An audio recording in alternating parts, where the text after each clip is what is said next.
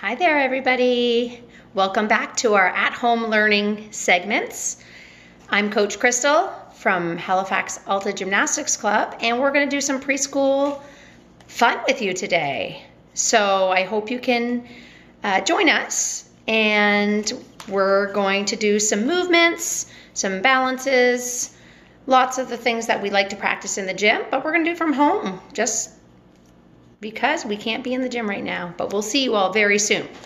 All right, the first activity we're going to do is we're going to be this creature. It lives in the ocean. Does anyone know what it is? Yes, a crab. All right, so crabs have little pinchers, and we are going to be a crab. So I'm going to show you my best version of a crab. Getting down low, having my pinchers. They like to walk sideways and back. Can you copy along with me? Good job. Crabs also can look like this. They go sideways, across, and back. Crabs can move pretty quickly, actually. Good job, everyone. All right, our next animal has a very long neck. Can you guess what it is? What's that? Yes, a giraffe. All right, a giraffe just like this. All right, so we're going to pretend we're giraffes. We're going to be very tall, so we should probably get up on our tiptoes. Make our arms reach up high, pretend that's our mouth up there. Crunching and munching the leaves in the trees. Crunch and munch and walk up tall as a giraffe. And maybe backwards. Good job. Copy me. Maybe sideways. Make sure you have a safe place to be doing this. Good job reaching up nice and tall. Oh, wow, that was hard work. Good job at home. All right, our next creature is something that slides along the ground, and it doesn't have any arms or legs. Can you guess what it is? That's right, it's a snake. So we're gonna wriggle and jiggle them, slither across the floor like a snake. And when you're doing this, you're pretty much helping mom and dad at home to clean the floor. Wiggling all around. Ooh, polishing up the floor. Way to go. All right, our final creature is something that moves super slow, and they live in their home on their back. That's right, it's a turtle. All right, so they like to hide inside their little house in their shell. So turtles move very slowly, so get down low. And shuffle. Super slow. Very slow. Slow and steady wins the race. Very slow. Maybe we can go backwards. Get down low, friends. Just like a little turtle. Great job. Way to go. All right, friends, now on to our task cards. So these cards show pictures, and I'm going to show you too, and I want you to follow along at home. So we're going to do some of our actions and our shapes that we do in the gym. You might know some of these. The first shape or first position is called an L-sit. Can you see why it might be called an L-sit? That's right, because it looks like the letter L. It goes down and across across, just like that. And does anyone know this number? That's our number 5. That's right. So we're going to do our L-sit. And I want you to count along at home with me. So you're going to sit with your legs in front, squeezing tight, arms up tall, straight as you can. And let's count together. 1, 2, 3, 4, 5. Way to go. Great L-sit. All right, our next card is our front support. Now that's my daughter when she was just little. And she's doing a front support. So let's see if we can do it too. You can do it at home, and I'm doing it at my house. So hands down and feet back. Try not to sag your bellies down low or stick your bottoms up high. You're going to make a nice straight line with your body. And hold it. Let's count to 5 again. 1, 2, 3, 4, 5. Wow, great job. All right.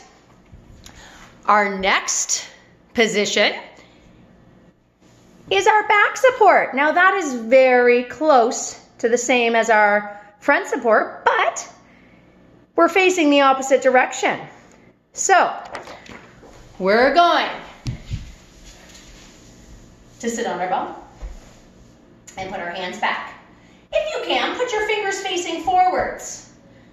And then you're going to lift up your bellies and your bum and hold it nice and straight. Try not to stick your bum down low like that.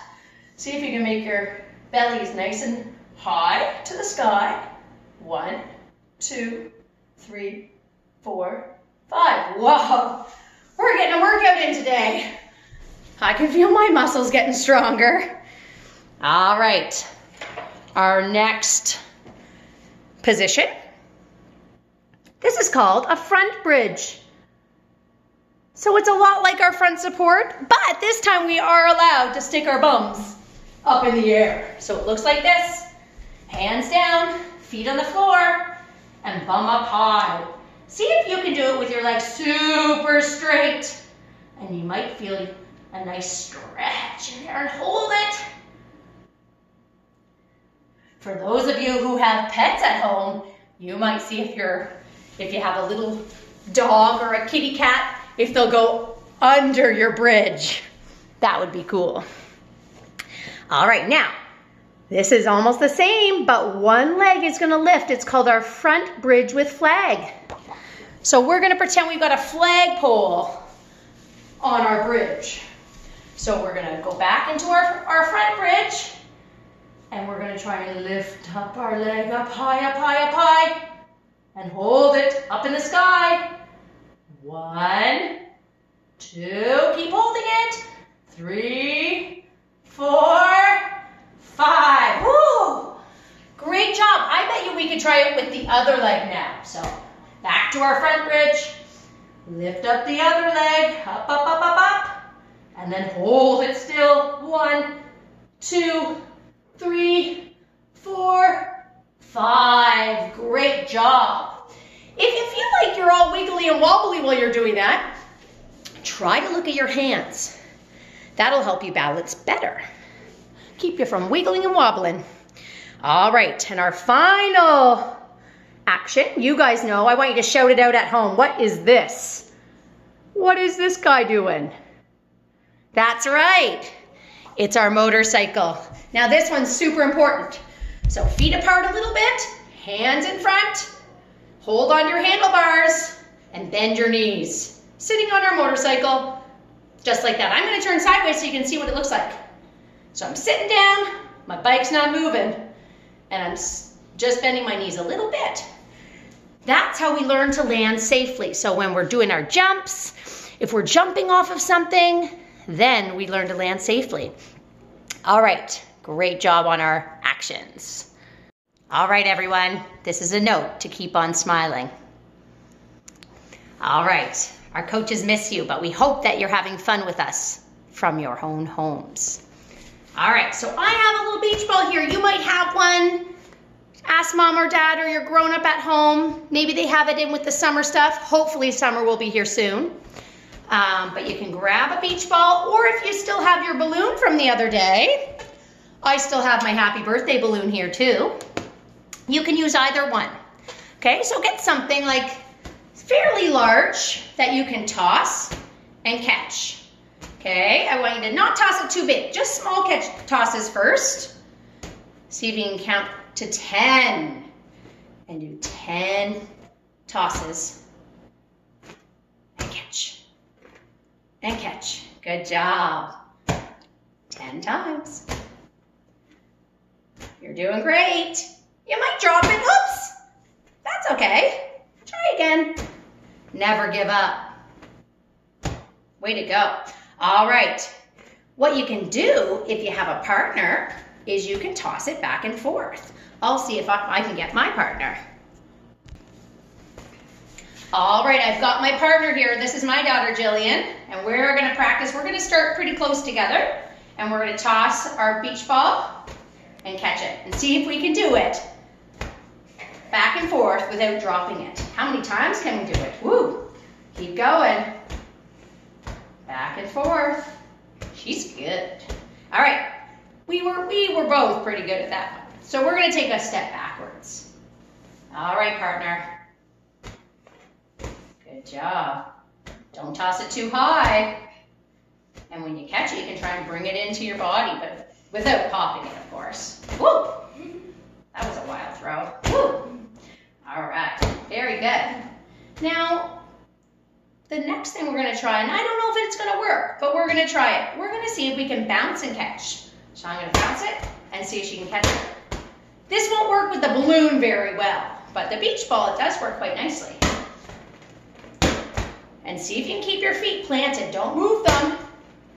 Bounce and catch. Bounce and catch. Good. If you don't have a partner for that one, that's okay. You can just try it by yourself. Down and catch. Thank you. Great job. All right, you guys, the next challenge is going to be to grab, so go around your house, pick some stuffies that are small, maybe some little balls that you have lying around the house, and you're going to practice. I've set up a little thing here. So I got, you can mark a place to start. I've used some painter's tape just to put a little cross on the ground. And I put some of our bowls out so I can try and toss my targets or my objects into the target. So I'm going to stand on my X, or you can pick something that you want to start on. You're going to try and toss it. Whoa, that was pretty good. It bounced. So if you have a ball, it might bounce, but that one bounced right into the other bowl. Ooh, I'm giving myself extra points for getting the yellow at the end. Oh, yeah! And I used the little puppy, made it into the green bowl. So set yourself up a little course like this at home and have some fun with tossing. Don't use any breakable objects. Make sure you use something soft. And see how many times you can get it into the target and make it challenging too. Maybe you could even have some small targets to aim at. Great job. Have fun with that one. All right, now I've got my demonstrator, Tyler, and he's going to show us some roly-poly. So he's on the bed somewhere soft. He's going to roll back and up again. Keep your chin tucked in. Roll back and up. Now look at his hand placement. He's putting one hand under one leg and one under the other. And roll. And up.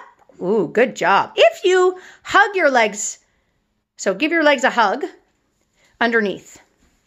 If you do that, it's kind of tricky. You might get stuck like a turtle on a shell. All right, now try it one hand on each and roll back and up. Good. See if you guys can do that at home. Maybe 5 times, 10, 20 times. Back and forth. Great work. Thanks, Tyler. All right, we've got our helper again, Mr. Tyler, and he's going to help us. We're going to do our forward rolls now. Forward rolls need to be done on a very soft surface. So if you have a big enough bed or a mattress on the ground to play on. Or some of you might even have some mats at home, but you don't need any mats for this. You do need a grown-up to be near you. You can't do this one without a grown-up watching because they want to make sure you don't fall off the bed. All right, so we're going to start by stretching up tall. Arms up. Now touch the ground. Put your hands a little bit further forward than your feet. And now bend your knees a bit. And duck your head down low until the back of your head touches the bed. The back of your head. And roll. Just like that. Right to his tuck sit. Let's try that again. You can try it at home too. Follow along. Reaching up tall. Now down small. Touch the ground. Head down low. Touching the back of your head on the mattress. And around to your tuck. Way to go. Let's see if you guys can do it 10 times. All right, friends, our next exercise to keep our muscles nice and strong. I've got a skipping rope that I've laid out across the floor. So if you have a rope or if you have some more of that painter's tape that you can make a line across the floor with. So I found a skipping rope work easy. And what I want you to do is you're going to hop over the skipping rope like it's a little snake. So we're going to try not to wake the snake. So you're going to jump from one side and then to the other. From one side and then the other. We're jumping with both feet back and forth. Don't wake the snake. All right, we're going to go all the way back. Like we're jumping in puddles. Right across and back. So have some fun with that. See if you can do it slowly. See if you can do it quickly. See if you can do it backwards. And then all the way back. Make sure you have a safe place to do it. That's a great one. All right, the next thing is going to be our this is a cartwheel drill actually. It's not, you don't need a lot of space. It would be nice if you had a carpeted floor, not like this ceramic tile. I have practiced a lot, so I think I'm gonna be okay here, but you guys should probably do it on some carpet. So you're gonna put your hands on one side of your skipping rope and you're gonna jump your feet across. Now, I just realized it's slippery with socks because I'm on that slidey kind of floor. So, bare feet is probably best. So hands on one side and you're gonna take one foot and jump over the skipping rope and then back. And over and back. So parents, if you want to help them with this one, see if they can take the leg that's closest to the rope or to the line, and that foot is going to hop across. And just touch that one foot. Back and forth. Back and forth. I'm going to turn my body so you can see a little bit more clearly maybe. All right, so like this, back and forth. Back and forth. Make sure their arms are nice and straight and you're looking at your hands, okay? Super tight and practicing getting strong so we'll have some great cartwheels.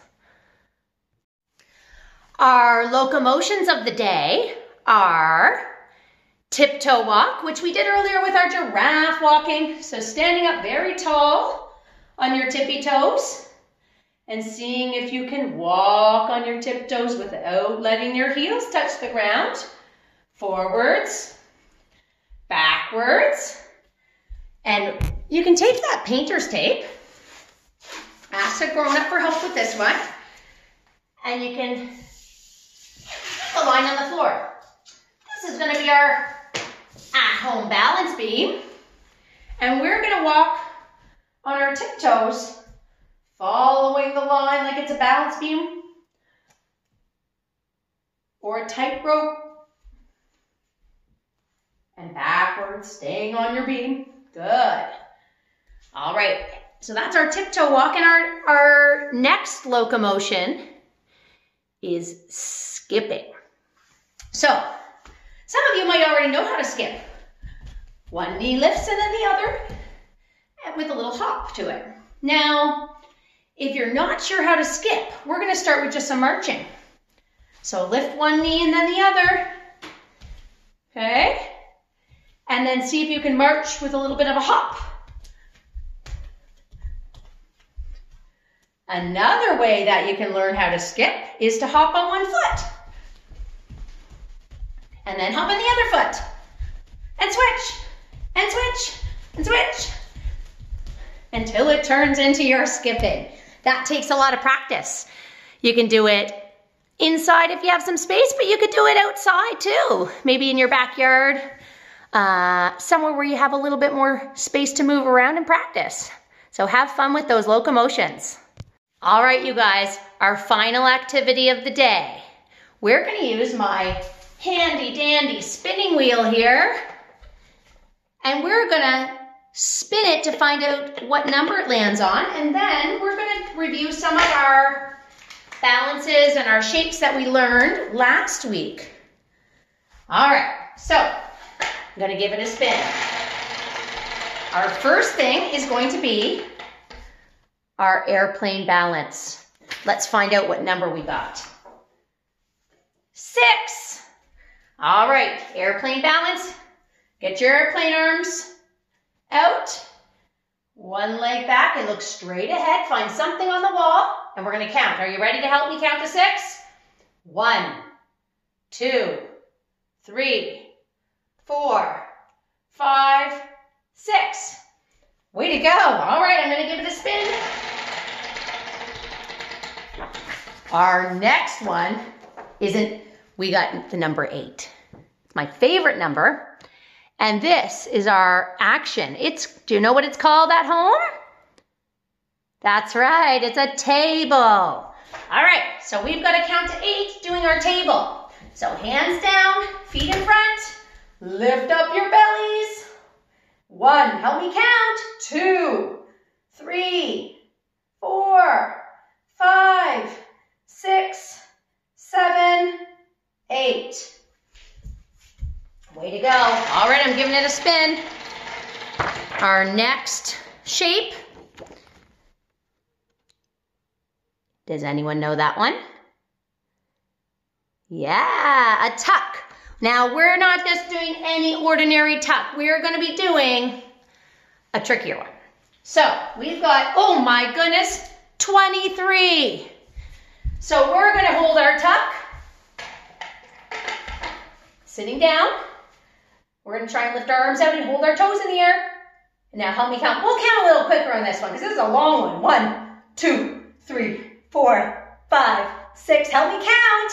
7, 8, 9, 10, 11, 12, 13, 14, 15, 16, 17, 18, 19, 20, 21, 22, 23. Way to go.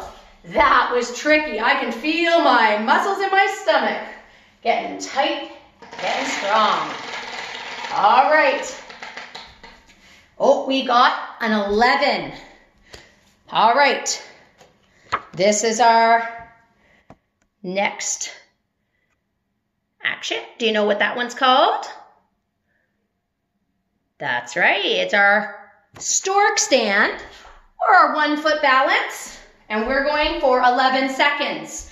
This time, I want to hear you count let's try French. Here we go. 1, 2, 3, 4, 5, 6, 7, 8, 9, 10, 11. Great job. We better do the other leg. We want to keep it even. Here we go. 1, 2, 3, 4, 5, 6, 7, 8, 9, 10, Oh, way to go. All right, giving our wheel a spin. We've got 2. Oh, that's easy. All right, let's see if we can do our pike. Now, see how he's reaching for his toes? So we're gonna do the same. We're gonna do it 2 times. So we're starting in our pike. And we're gonna keep our legs nice and straight. You can lift your toes up to the ceiling and grab a hold. Are you ready? We're gonna see if we can go down and give our knees a kiss 2 times. 1, and then the other knee. 2. Oh, that was a long way down for me. I bet you guys are better at that one than I am. All right, giving our wheel a spin. We only have a few more things to do. All right, we've got a 16. All right, our next action then is our V sit. See how his shape looks like a V there. All right, so for our V sit, we've got to count to 16. This is tricky. All right, hands back. This one's easier if you turn your hands so your fingers are pointing away from your body. And you're gonna lift up, up, up, up, up, up. And here we go. Count with me. 1, 2, 3, 4, 5, 6, 7, 8, 9, 10, 11, 12, 13, 14, 15, 16. Woo! You guys are working hard. Thanks for playing with me today. It's been a lot of fun. We have one more action to do. We're gonna give our wheel a spin. And it looks like this. Shout it out if you know what it is. What shape is that? You're right. It's our straddle. All right, 20. Holy. Well, I think you guys are up for the challenge. I know I am. So sit in your straddle, and we're going to reach our hands forward, forward, forward, forward as far as we can without bending our legs. We don't want to have bumpy knees. So keep them flat. Here we go. I need your help to count to 20. 1, 2, 3, 4, 5, 6, 7, 8, 9, 10, 11, 12, 13, 14, 15, 16, 17, 18, 19, 20. Way to go. Great job, friends. All right. That was a lot of fun. Thanks for joining me today. And I'm glad I had someone else who could do it with me. You guys did great. We'll talk to you soon. Bye.